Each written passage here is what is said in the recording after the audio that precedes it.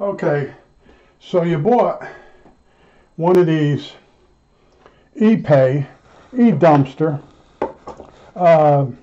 digital VFO units. Okay, let me get my light on here. Let me turn my light on. Yeah, I know, I should have been set up ahead of time. Okay, here it is. You see this? These were $17 on eBay. And I just had to buy one. There was no information. It sat just like this. So 17 bucks. I ordered it. I got it and I started looking at it. I'm like, I can't figure this thing out. I'm screwed. All right. So I went and looked at all the vendors that sell this. And one of them actually did this. Now I'm going to put this up at the end. Okay. Let's see if this fits in there. All right. Now you may or may not be able to read this.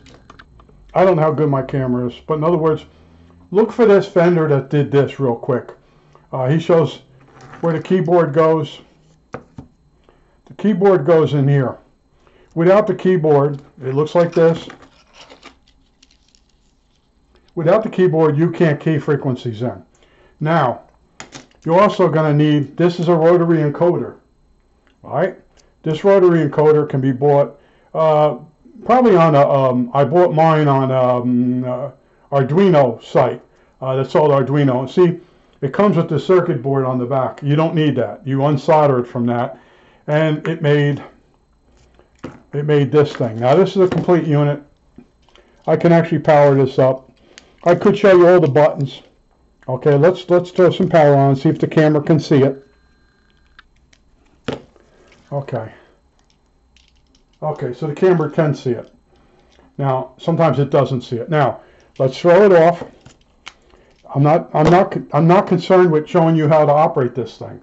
Once you get this schematic here, or this pictorial, you'll be all set. Now, this is the keypad you're going to need. You're going to have to wire it in. You got to have this. You also have to have this rotary encoder. Now, besides turning to go up and down in frequency, this has a function where you press this button down, and it has another option, and that's to click through the menus. And then you turn this and you set your offsets, your frequency, whatever other wacky things are, bells and whistles that are in this piece of steaming heap of shit. Now, what it is it has a crystal oscillator that's temperature controlled. Okay? It's got a processor on here, and then it's got a synthesizer chip to do all the frequencies. Now, that all sounds great once you get it all wired up and you're working with it. Now, the sine wave comes out on this high frequency screw-on jack. We'll call it a jack. Okay, and I came off it with capacitors. It does not produce a clean sine wave. Certain frequencies, it produces absolute shit. Okay, and that's the problem with a lot of digital radios, the cheaper ones. The synthesized voltage controlled oscillator, which controls in the mixer, you got the incoming signal that mixes with the oscillator to produce your first IF. Okay, you want that sine wave to be very pure looking, and that's to produce in the mixer. You produce a very good signal. You don't have any distortion. You don't get any signals that don't belong there. But that's not what this is. This is out of a radio that probably didn't sell well, and there's probably 20 vendors on eBay selling it. And like I said, when I bought it, it was $17. Now it's up to $29. Now don't confuse this with just this. This is just a frequency counter. It's pretty decent. I was having trouble with getting mine to stay set for the offset. All right. Now you got to be careful if you're going to use one of these with a receiver. Make sure it can do an offset. There are units out there that just put a frequency out from say 100 kilohertz all the way up to 100 megacycles. Okay. They put out a really nice sine wave, but when you go to use it for the radio, you can't set the display to do the offset, because when you say you're receiving 1 megacycle, well, the oscillator is running at 1.455, and the 0.455 is your first IF. And that's what happens. And in order for the display to read the correct frequency, you usually run the oscillator 455 above the incoming signal. This is stuff you'll learn if you actually build a radio and actually understand what you're doing. Okay, but I wanted to show you this. You know, you buy this thing, you know, you see it, it looks like, wow, look what you get. And it's $29 now. I bought it, like I said, it's like 17. And then I realized, you know, to mount this in a box, these are switches. And you're going to have a row of holes, and then what are you going to put for buttons? You're going to have to make some type of custom button. I can do that, but you know what? This thing isn't worth it. But I still went on to buy the key entry for entering frequencies. You know, technically, if you just put this on here, you could spin for a half hour and get up and down in the frequencies that you need. But you're going to need this rotary encoder, and you're going to need this keypad. Oh, and then the wires on the back. Now, in my case, I actually went on eBay, and I figured out what the hell these connectors were called. And don't ask me what they're called now. It's lost in one of the videos that I deleted. But in other words, I used connectors I had from an old radio. And not a real old radio, it was a radio from the 80s. And it was R71As. I had a bunch of them, and the pins, the connectors did fit. I had to cut them to length and customize it. I got this working, and then I said, you know, for future projects, it might be nice to buy this type of connector, and I can cut this to the length I want. You push in on the pin comes out. You cut it with like a X-Acto saw. They make these little miniature saws, and you can cut it with that. You can also cut it with a razor blade. Take your time.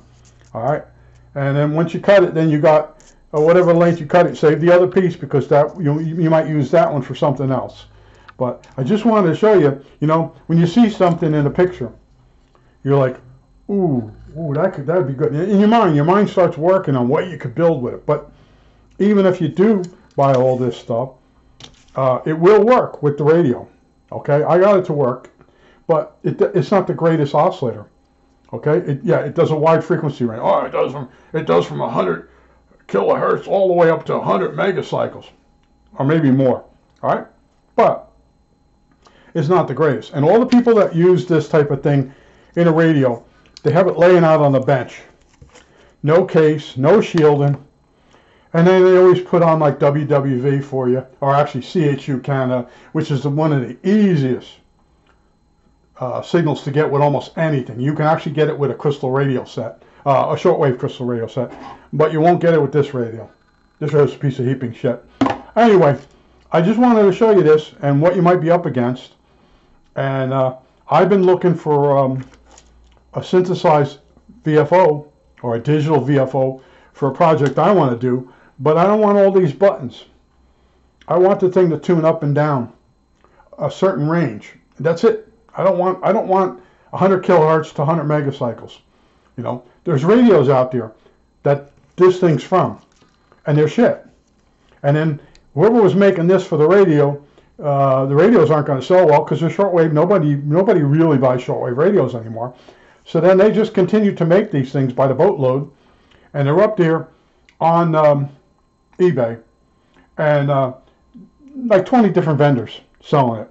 And the price can be anywhere from $26 to $29. The guys in the United States that are selling it, they want a little bit more money. Now I promise I'm going to show you this. All right, let's get my light on there, and hopefully you can see this. But all you really need to do is to see this picture. All right, see that picture. Here's your rotary encoder. Here's the numbers that come off the keyboard connector, and these numbers they are set off here. Okay, and these have a binary weighted number, 2 plus 3, 1 plus 2, and that's for the scan. This does scanning, and then your encoder. And you would, good luck figuring out how to wire this up if you didn't have this. But now that you know that this is on some of the vendors, go up there and click on the unit you bought on different vendors and look down on their pictures. and you'll find guys that have actually done this for you. Okay? That's all I can tell you. But as far as using this thing for like really scientific experiments, the output, where do you see the output on your scope? It's basically a derivative of a square wave, because the synthesized chip, which is up in here, I believe this is the chip right here. This is these. I think these are picks, and then you got your display. One of them could be a display driver. I didn't really get into it because after I bought it, I realized this isn't what I wanted. Once I saw the sine wave coming out of this, I'm like, I don't want that. You know, you can't evaluate a mixer circuit if you're hitting it with a square wave. Okay, these are the things these guys are doing out there. Okay, they're building Arduino VFOs for a radio. If you don't shield it, you don't know what you're doing. It's worthless. It's pointless. Let's use the word pointless. I've been reading lately about pointless. People saying that the human race is pointless, and so many things are pointless. Who really cares? I still care a little bit. I care enough to do this video to warn you ahead of time. And if you get in deep, it's your own fault. And you know, like I said, I didn't buy just one. I bought two, and that's how I am. I buy two of everything. Figure maybe I'll burn it out accidentally, and I'll have the second one, or the first one doesn't work right. And I think it's me, and it turns out I got a bad one, which one of these radios, the heaping piece of shit, it's on the bench here under the rubble, had a blown front end. They just repackaged it back up, you know. And you email them, they don't answer you back. Once they got your money, yeah, you go through eBay and argue and send it back, and then they keep your money and the radio. I've been down that road, okay. But this rotary encoder, that's how it looked with the circuit board, and I had to remove the circuit board from it. I had to cut away with it. It wasn't easy. Now you might be able to, since time has gone on, you might be able to get the exact rotary encoder for this project on eBay, because so many people are selling the pile of shit. But they know that most people are never going to hook this up. They're going to buy it for $29, and in their mind, they're going to play make-believe. And then if they do hook it up, they've already got your money, okay?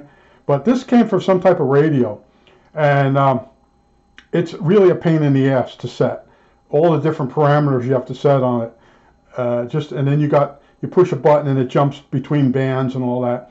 It's an almost. It's a big almost. I think that's it. All right, that's it.